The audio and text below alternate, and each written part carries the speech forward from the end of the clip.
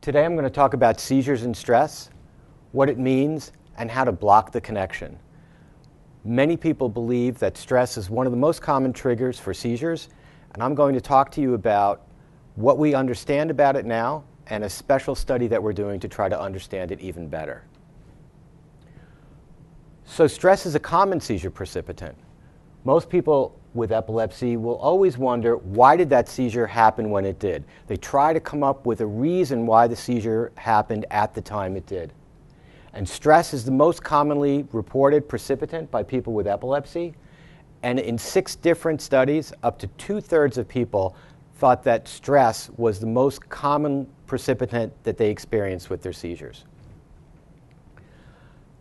This is a diagram that I've used to try to explain why stress doesn't always trigger a seizure, or why some things that can be seizure triggers don't always trigger one.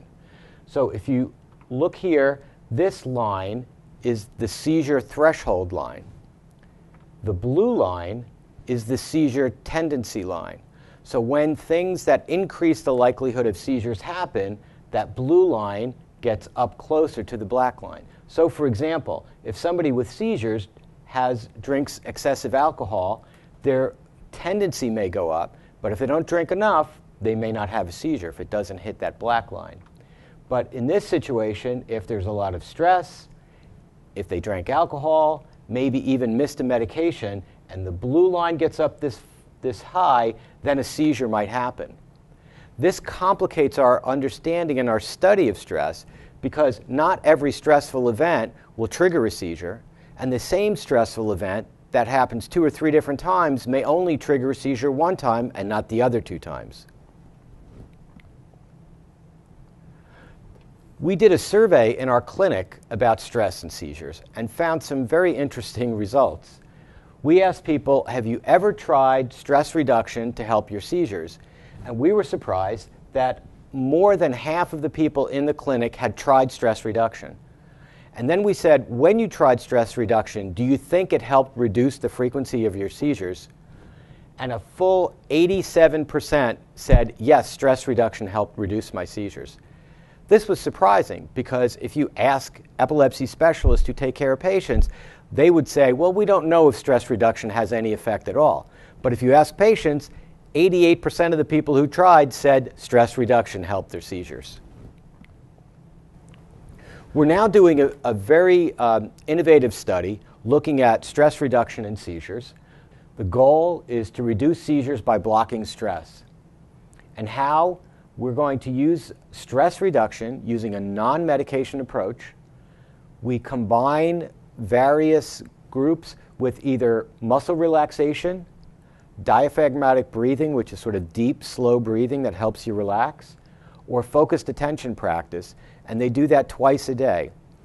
At the same time, we monitor various stress and mood variables where they fill information in on the phone about how stressed or not stressed they feel, and I'll explain to you a little bit more detail in a minute.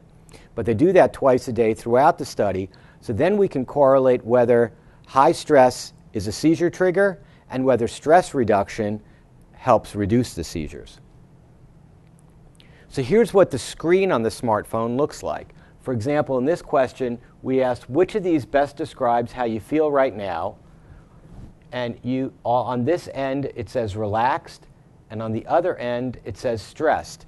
And you put your finger on the screen and move that little cursor either more toward the stressed part or more toward the relaxed part, just like that. And this one has a slightly different question. This one says, which best describes how you feel now, pleasant or unpleasant? But you put your finger on the phone and it goes from 0 to 100, so you can put each day very quickly, twice a day, exactly how you feel in that moment.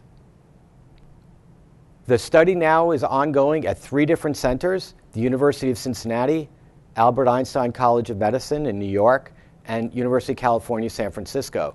If you're in any of these regions and you're interested in participating in this study, you can contact the study team there. That's on this screen.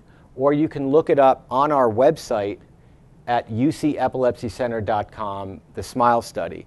This study is also available if you want to go to clinicaltrials.gov, which is a a repository of lots of different clinical trials and look at stress and seizures, and you can find the study there.